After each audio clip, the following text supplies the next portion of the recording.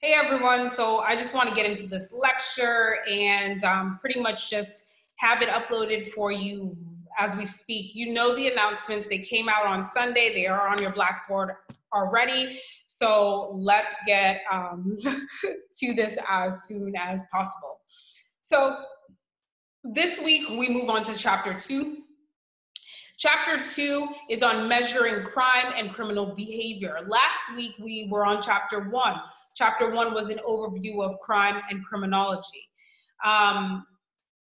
This week, just be aware that every single week from last week until the end of the semester, there are learning objectives you should make sure that you're keeping in mind after you have read or after you have listened to the lecture.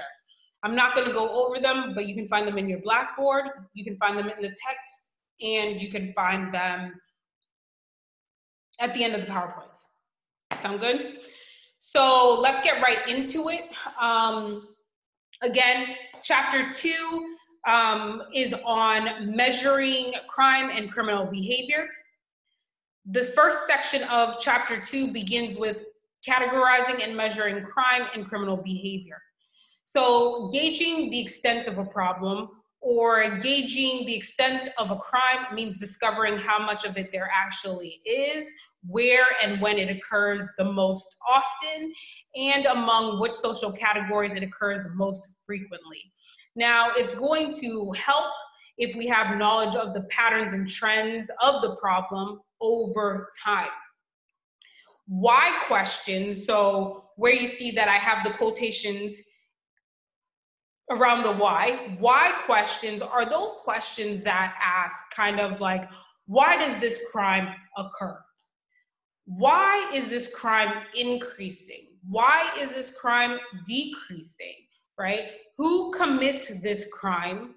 And so on. So why questions can be answered and addressed adequately after we have a reliable data source or reliable data about the extent of the problem, about the extent of the crime. So there are major data sources that can help us answer these why questions. Major data sources are grouped into three broad categories. These categories are official statistics, victimization survey data, and self-reported data.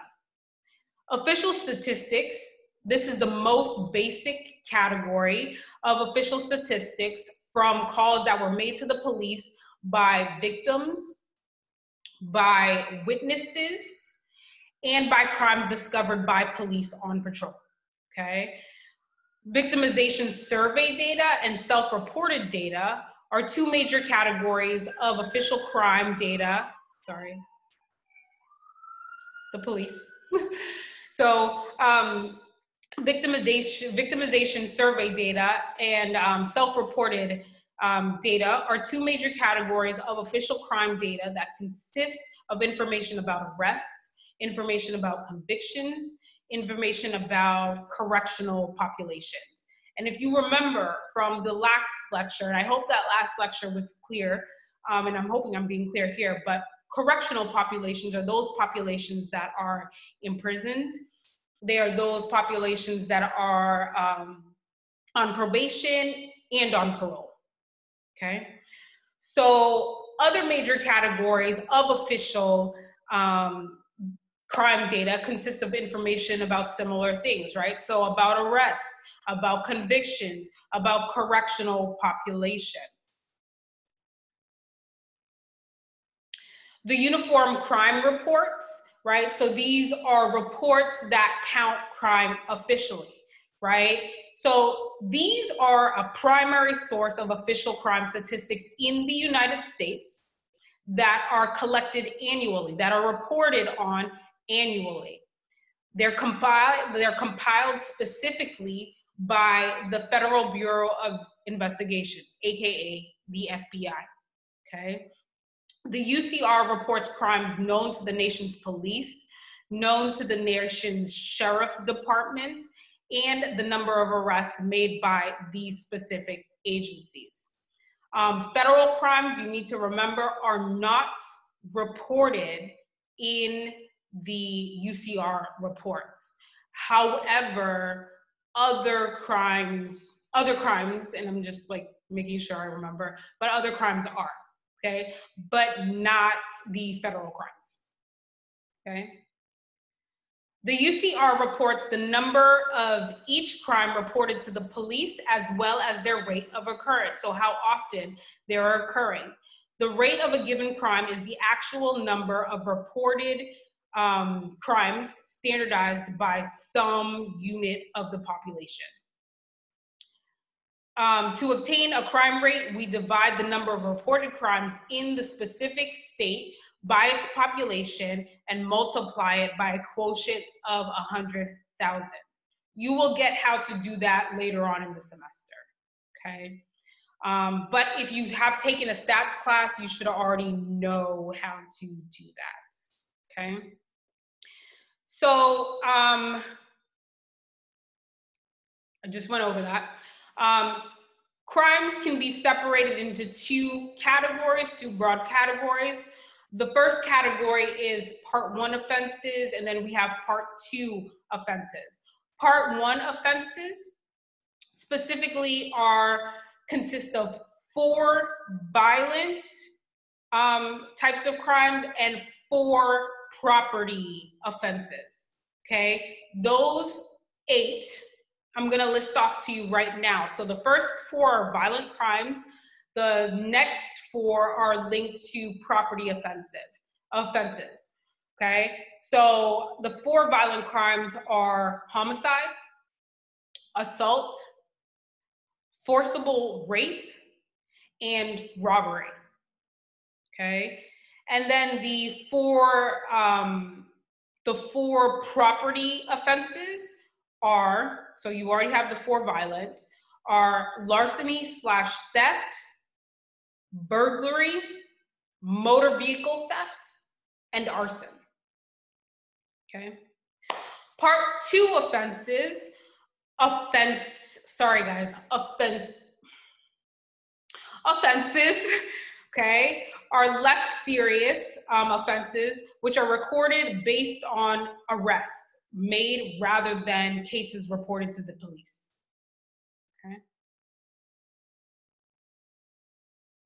So here we have a figure, and and most of the time I will grab the same exact figures out of the textbook and just upload them to the PowerPoint. Here we have the 2017 FBI crime clock. Here we are learning, or we see a figure of how often a violent crime occurs. So and this is in relation to Part 1 offenses. This is all in relation to Part 1. This is not Part 2, has nothing to do with Part 2. So how often a violent crime will occur, how often a property crime will occur, okay? So a violent crime overall, and this includes all 4 of the violent parts of Part 1 offenses, right, will occur every 24.6 seconds. A murder, though, which is a Part 1 offense, right, will occur every 30.5 minutes, okay? A burglary, on the other hand, which still is a Part 1 offense, will occur every 22.6 seconds. And you guys can do the rest on your own, and I'd say pause here and do those on your own, okay? Your book then goes on to cleared offenses, okay? If a person is arrested and charged, okay, for a Part 1 offense, the UCR, the Uniform Crime Records, right, records the crime as cleared by arrest. A crime may also be cleared by exceptional means when the police have identified a suspect and have enough evidence to support arrest, but he or she could not be taken into custody immediately or at all. Okay. And again, this figure is pulled from the textbook.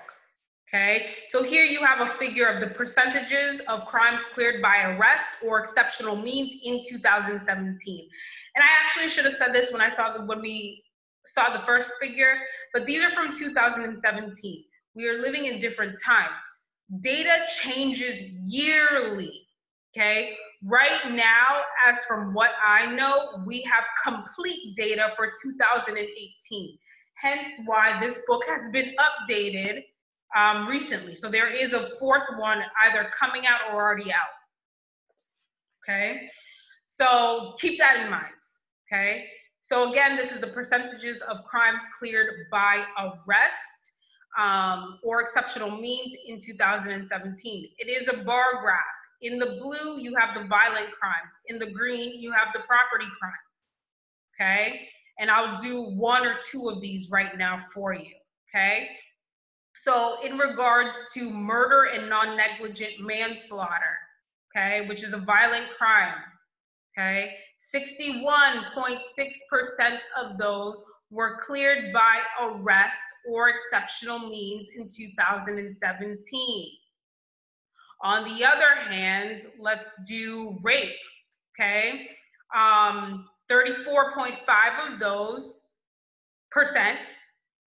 34.5% of those crimes were cleared by arrest or exceptional means in 2017.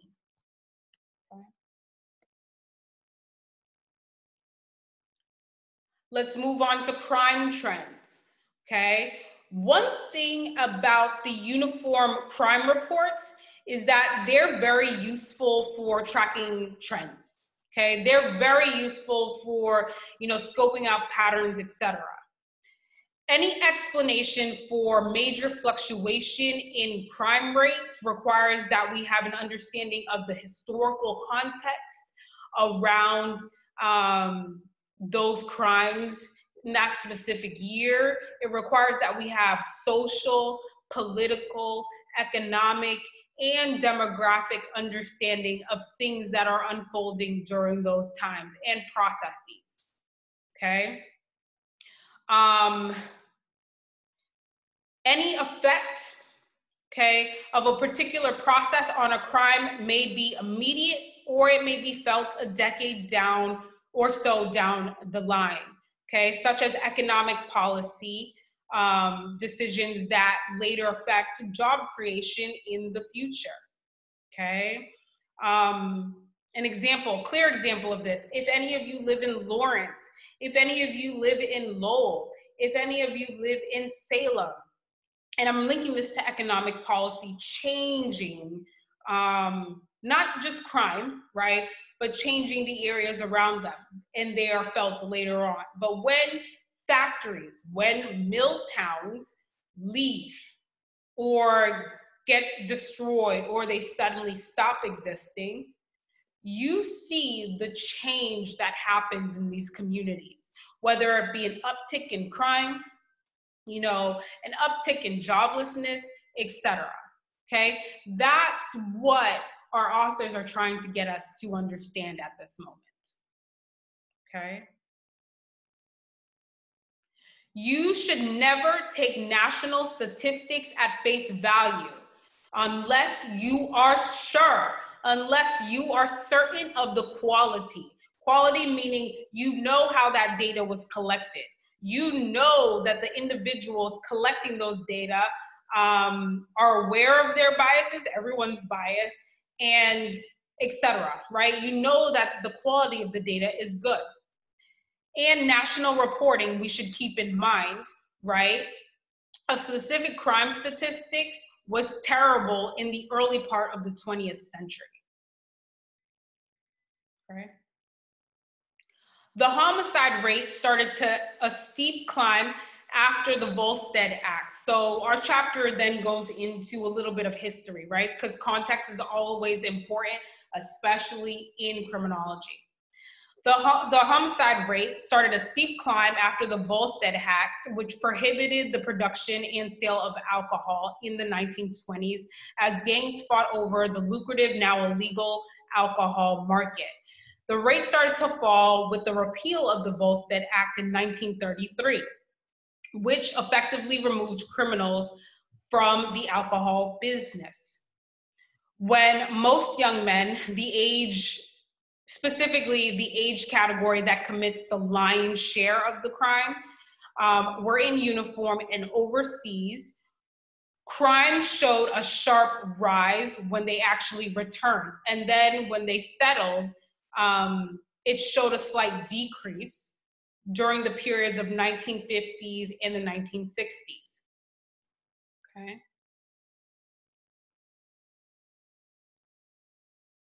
The late 1960s through the mid 1970s was a period of tumultuous change in American society. You should be thinking right now about what is changing in the 1960s and the 1970s, right? There's opposition to the Vietnam War. There is the civil rights movement going on. There is the feminist movement going on. There is the women's movement going on. So fundamental values of American society were changing, okay? And again, there were groups that were being treated as second-class citizens. When values and norms are questioned, and that's what all of these movements are doing, right? Questioning things. When values and norms are questioned, they become weaker in their ability to regulate behavior, okay? Crack cocaine is also easier to make at this time. And sorry, I didn't mean to laugh at that, but crack cocaine is also easier to make at this time. It's easier to conceal and sell, right? So we're selling all these things, we're creating them, etc. Again, crack cocaine is easier to make, conceal, and sell than barrels and bottles of whiskey. So crack dealing is more of an equal opportunity enterprise than supplying illegal alcohol was. Numerous young gangbangers took advantage of the opportunity for easy money in places where jobs were scarce, sparking a decade-long street war with like-minded individuals. Okay. The decrease in the homicide rate in the early 1990s can be attributed to several factors, including a large decrease in the crack market and in gang warfare as territories became consolidated by the strong pushing out of the weak, okay? And your book goes into these crime trends. Here is another figure that is pulled out from our textbook. It's specifically on the murder rates in the United States in the 1900s to 2017. Again, we have our most accurate, most full data up until that point, okay? So you can see the spikes. You can also see the decline. One thing I find, one thing I'm very curious to see is where we would be in 2020. And the reason I'm curious to see is I want to know whether or not I'm accurate or if I'm thinking about these things, if my ideas about crime in 2020, based on what I see, is accurate or not. And I'm not gonna tell you what I think I see, but I can't wait until I see the 2019 data, okay? So now let's go on to problems with the uniform crime reports, okay? The UCR data significantly underrepresents the actual number of crime events in the United States each year. That's an issue. Federal crimes such as highly costly white-collar crimes, such as stock market fraud, hazardous waste dumping, tax evasion, and fake claims for professional services are not included in the UCR reports. Remember why these things are not included at the beginning of the chapter. They are what? What kinds of crimes are not included in these reports? Okay. Crimes committed in the jurisdiction of non-participating law enforcement agencies are also not included in the uniform crime reports. Okay. Crime data may be falsified by police departments for political reasons. Okay. Policy can influence things. The UCR even underreports crimes that are not known to the police because of the FBI's hierarchy rule. The hierarchy rule requires police to report only the highest, most serious offenses committed in multiple offense single incidents to the FBI and to ignore all of the others. Okay. There are problems with comparing international crime rates as well, okay? Problems such as the hierarchy rule and the different ways in which different nations record crime make it extremely difficult to compare crime rates across the nation. Different nations define different crimes differently. So arson's kind of defined the same everywhere. Rape, okay? Rape is defined differently, not only amongst the states in the United States, but around the globe, okay? The ages, you know, our definitions of consent, etc. Okay? There is the problem of the efficiency, accuracy, capacity, and/or honesty of the police in various countries in recording and reporting their crimes, especially when it comes to homicide. Okay.